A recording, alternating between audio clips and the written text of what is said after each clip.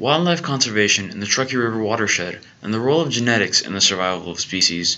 My name is Adrian Pena, and I will take you through wildlife conservation in this diverse northern Nevada region. Here I will be focusing on the application of genetics in wildlife conservation, teaching you about genetics along the way. The Lahontan cutthroat trout is a species of trout native to the Truckee River. It very quickly became a common food source for Native Americans and white settlers alike.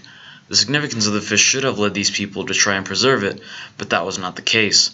Damming and fishing went on to harm the fish's ability to survive, ultimately depleting the Pyramid Lake population by 1940.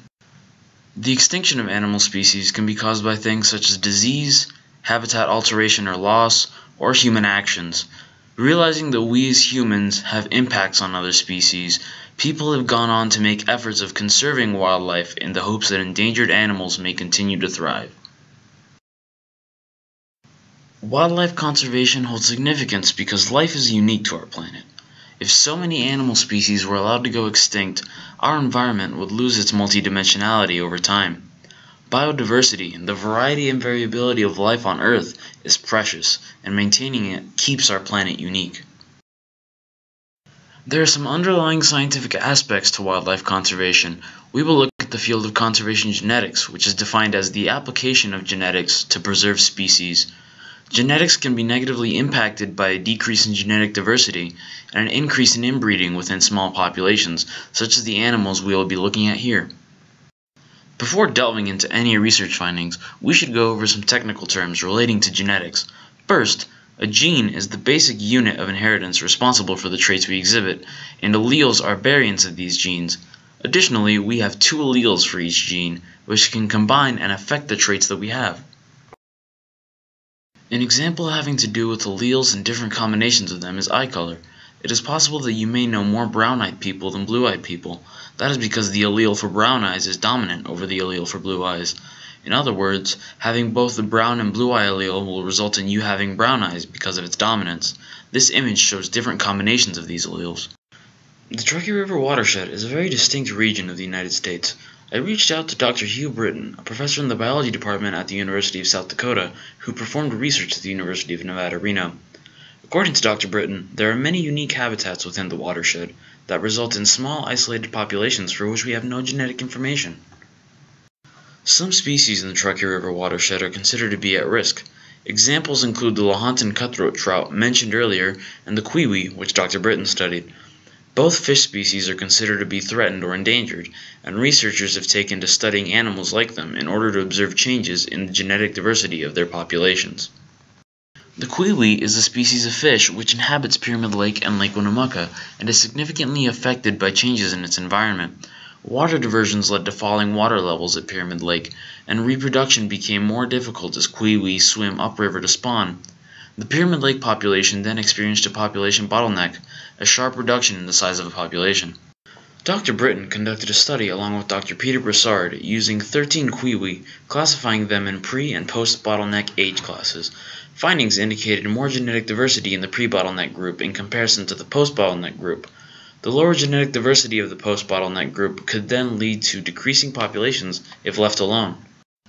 The Lahontan tweechub is another fish with studies conducted relating to conservation genetics.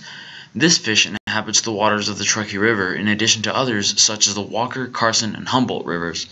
Threats to the fish include increased water salinity as well as reduced water levels due to water diversions. Between 10 and 50 tweechub fish from 11 different locations were studied by Dr. Amanda J. Finger and Dr. Bernie May.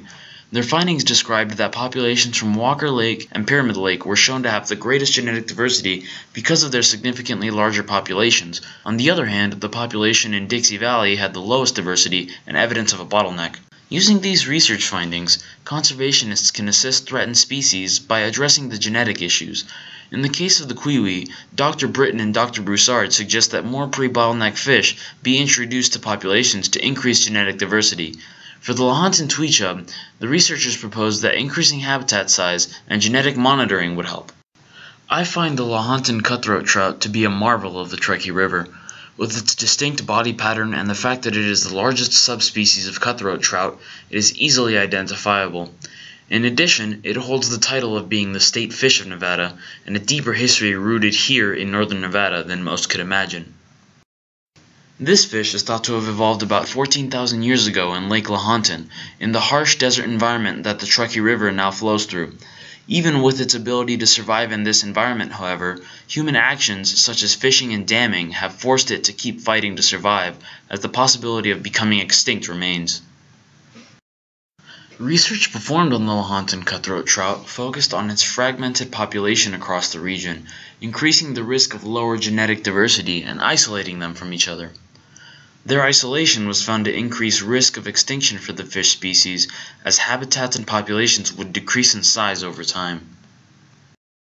The Lahontan cutthroat trout still faces the challenges it has been facing for the past couple centuries, despite surviving for several thousand years.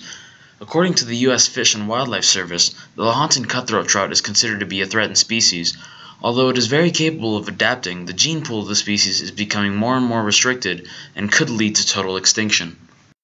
You still may be wondering why any of this matters to us. Wildlife provides us with bioresources such as food, and greater biodiversity allows ecosystems to become more sustainable. We as humans can have a significant role in protecting our planet, but we have to choose to do so. Why not make the choice to protect the wildlife we have coexisted with for so long?